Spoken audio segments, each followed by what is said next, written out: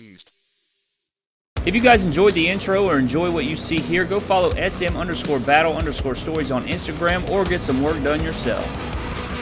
What is good, everybody? Welcome back to another My Damn Toys video. Today, we have a different massive box video for you guys. That seems to be sort of a theme here on the channel. Today, we have Horror Figures Edition. I have Brad's massive box full of all the horror figures that I believe he has in his collection. I'm pretty sure this is all of them. If it's not, we are just missing just a few here, but we're going to zoom in here and I'm just going to take you through them.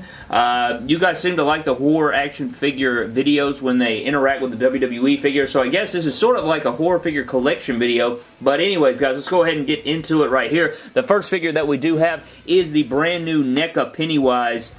And this is the first version. This is the, you know, not the remake. This is obviously from, I don't even remember the year that this was released. I don't think I was born just yet, but this is the Tim Curry Pennywise, and this figure is very nice, very good detail. This figure has not made an appearance in a setup video, so maybe in another week and a half or two, he'll make a debut in the WWE figure setup. So we have the Pennywise right there. Then we have the 2017 Pennywise edition right there. And which one do you guys like better? Do you like the 2017 remake, or do you like the original Pennywise better? I think they're both bad A.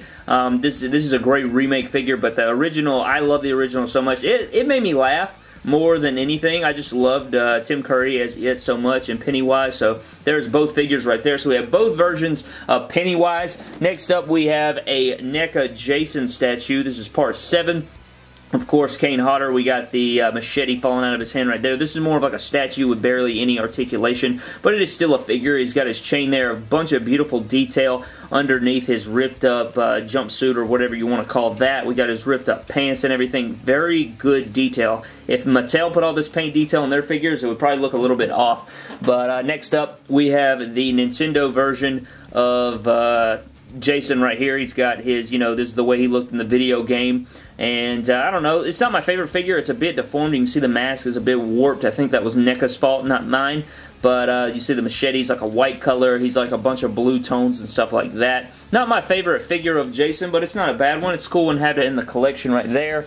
Next up, we have this one right here. He's got the axe in his head, and I think Brad actually glued that down in the cut there. So, you know, Jason's always got an axe wound in his head, so I mean, this figure's a little loose. What is that? Loosey-goosey on the pants there. So we do have a loose Jason figure right there. Next up, we have part 2 Jason, and he does have his pickaxe in his bag on his head. Brad likes to keep it positioned this way. I don't know why. I guess he thinks it's a good pose. It's solid posing, you know, not too bad. Got the eye hole right there in the bag. Nice plaid colorway there from NECA. And great little, you know, shading in the pants down there. So this is a part 2 Jason. Next up, we do have Pyramid Head. I believe this is from Silent Hill. This figure's absolute trash to pose. It falls apart anytime you try to do anything basic with it. So this is Pyramid Head. You can see all the guts and intestines and whatever that's supposed to be under there. Good sculpt work. But yeah, this figure is so small. He has a very badass weapon right here, but it's just so trash to pose, guys. He literally falls apart in your hand. So we have Pyramid Head right there. We have another Jason, and this one is maskless, and there's the axe wound right there. You can see good detail in the face right there. You guys can see what that looks like maskless. It's got a little extra paint or blood there on the no, that was on the other figure, so I don't know what I'm talking about. Next up, we have another Jason. I believe this is part 4 right here. And he looks solid. You know, you got a little bit of a difference between the part 3 and the part, or maybe this is part 3 and the other one was part 4. I can't remember. Brad's going to kill me, but there's the pants there.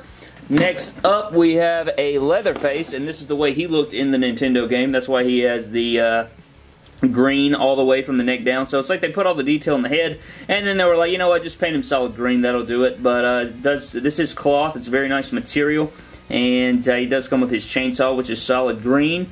And pretty much everything on this figure is green. It's much like the Jason figure, but it is Leatherface. Next up, we have a statue of the video game version. I believe he has the action figure of this from the video game, but this is the statue. Not very much articulation to this. Very good face detail, though, with Freddy Krueger. We got the hat on there, and again, it doesn't really pose its legs at all. It's more of a statue than an action figure.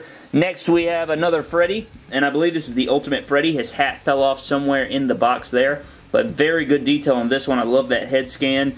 Solid articulation. You got his sweater on there. Nice looking feet and legs there to go with it. Brown kicks going on. And the NECA figures look beautiful, but their articulation is not the best. If they can improve the articulation, guys, it would be fantastic. Next up, we have another Jason. I believe this is the one we saw that was maskless, but now he has his mask on. And then we have another Nintendo or video game Jason with his mask off. So 2 different versions here. And yeah, all these Jason figures are very, very similar. There's not too much difference between them. But I don't know, I kind of like that black color going on Jason's skull right there. That looks pretty cool. So we have those 2 horror figures right there. Next up, we have another Ultimate Freddy right here. And I don't know why his sleeves aren't painted, but that's a very good head sculpt right there of Dave England. I think, no, Robert England is his name. And he's missing his hat again, but his hand's missing. We used that hand for our custom Finn Balor or Prince Devitt with the Freddy Krueger face paint.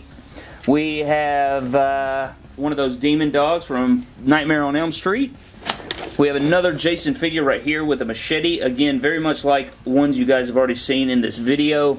We have a Leatherface figure, and this one's very nice. I love the detail on this one. When this one's holding a chainsaw, it's freaking beautiful.